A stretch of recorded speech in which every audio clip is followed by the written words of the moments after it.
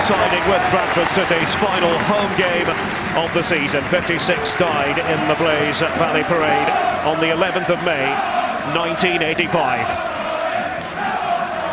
The cries of "Come on Barnet" around us. And the West stand here at the Hive. Twists and turns to be anticipated on this nerve-wracking Saturday. Will it be Barnet or will it be Bristol Rovers to be crowned champions? An overcast early evening. The sun has been peeking through the clouds every so often.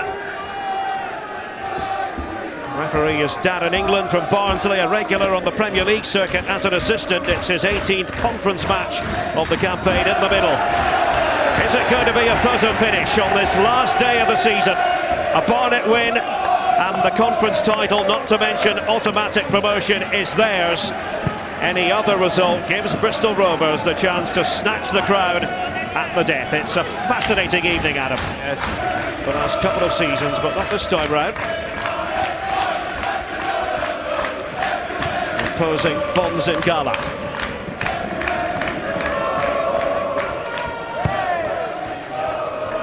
Baxter, as usual, occupying the right back position for Gateshead. Gillis. Baxter. It's a tigerish tackle by Clifford.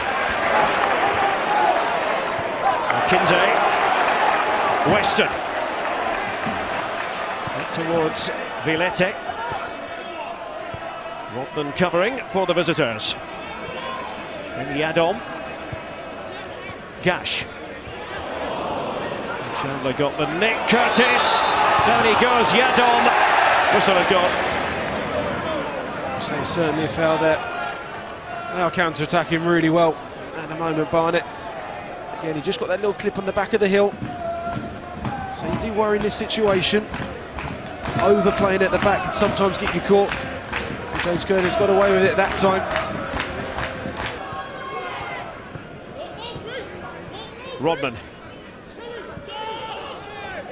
John Gateshead from Grimsby after his proposed move to Hibernian in Scotland fell through. An appeal from Yadom. The Barnet players keep going. Clifford took the fall. Johnson's pass. And Baxter just overcommitting, catching Akinde. It's one of those situations where when it goes into Johnny Kinley's feet, you just got to let him have it. There's no way you're going to go through and win the ball there. The size of that man. It's a great position for a free kick. So Togwell did a really bad corner before. This is a good opportunity to get a shot on goal. Togwell pondering. Began his career at Crystal Palace, released by Chesterfield last summer. Taken by Togwell. Vilhete! Equaliser for Barnet! More than an equaliser when you think about the overall title race. It equalises the Bristol Rovers goal. And now, in terms of the as-it-stands table, Barnet are back on top. It was a catalogue of errors for Gateshead. I did say that set plays would be key for Barnet, but not letting the smallest player on the pitch win a free header there. He's completely unmarked. It's a great ball in from Togwell. You just can't allow anyone that amount of time to get a free header. And certainly the crowd has now changed. Well-deserved goal. Very timely. The Barnet fans knew that the Bees required a response to the Bristol Rovers goal, and Vilhete has come up with that reply. Just registered with the club as a 16-year-old back in October 2010. Vilhete, Curtis getting tangled up, Johnson. Gash did well, it's Clifford. Oh, really starts from the determination of Vilhete to beat James Curtis in a tackle. Gated. Eastleigh struggling. Could be significant. Rankin. And it was hammered by Weston. Oh, he really got hold of it. desperately unlucky. Curtis Weston. Well, they say he's on a goal-scoring form at the moment this month. Again, the two centre-halves just can't cope with it. Finnegan there couldn't quite get his boot on it when it bounced up to him. So Curtis Weston couldn't have struck that any cleaner. And Adam Bartlett beating all ends up, just couldn't beat the bar. Needed to take something from that game. Don't think it's going to happen. Here comes the corner. Cash on the header and driven in at the second time of asking. It's another one.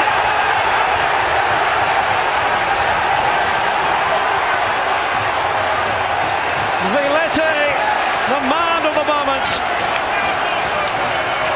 Sheer joy at the Hive. No stopping Barnet today. Well, talk about a delivery at Togwell, and it's Michael Gateshead. Curtis says it switches off. It's a brilliant save from Adam Bartlett. But look at the amount of white shirts that are around the ball when it goes back to Vilhete. And it's a substitute that comes on. It's Ramshaw that's marking him again. Difficult to visualise a way back into this game for Gateshead based on what we've seen so far. Yeah, I'd say they've been really, really poor. I don't know if this is going to be Gary Mills' last game. I think he'd be hoping for a little bit more from his players. Set plays have been crucial for Barnet. I said that in the first half. If the quality of delivery is right, it causes Gateshead problem, and it's done that so far. So 92 versus 91, and a Barnet win and a Bristol Rovers triumph. Shaw forward for the visitors. St. Luce seems to have a spring in his step. St. Luce, and it's a wonder save by Graham Stack. My goodness, it needed to be, but that was right out of the top drawer from the Barnet keeper. Meanwhile, Vilhete at the other end. Down goes Bartlett, and I tell you what, Finnegan thought that was going to be a surefire Gateshead goal, but then there was Graham Stack. Well, this is the save that shows what a top-class keeper Graham Stack is. The height that he is, to get down that quickly, get a good hand on that. It's a big, big save. Here's Akinde. Clark's got over to deal with the Akinde threat. Powering forward, Akinde. Corner, there's the outcome. Going to James Curtis there, he actually gets drawn towards the ball, and that's what creates a space in behind John Akinde to run into. And this is where you want Clark out wide. Here he's at pace to get past him. Just don't really have enough bodies in the box. Wins his team a good corner. Barnet, the 11th club of Akinde's career.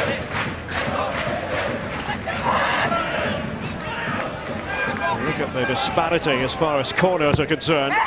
Togwell with the latest one, and Yadon thought that was going in. Fortune didn't quite favour Barnet. Patterson was back. Well, how Yadon gets in front of anybody here. It's a great header in. It's just a touch on the post there. Togwell, Gash.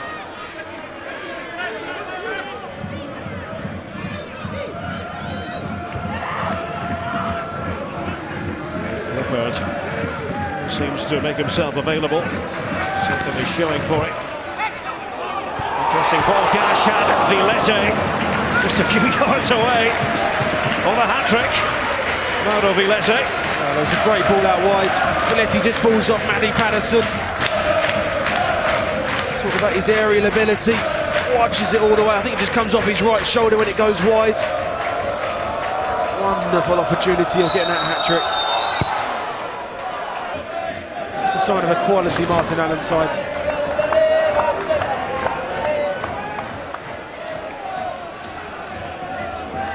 St. Luce.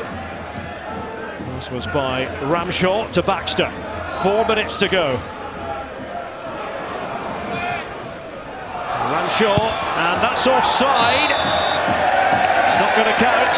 John Shaw stealing in there. Flag was up. When the ball came in, you just see Andy Adam run out straight away. He is onside, and he just lets him go. For me, that's a goal. He's certainly onside there. Take nothing away from the finish from short. If that would have been counted, in an interesting 5 minutes. Management team, directors, and the supporters have done their bit.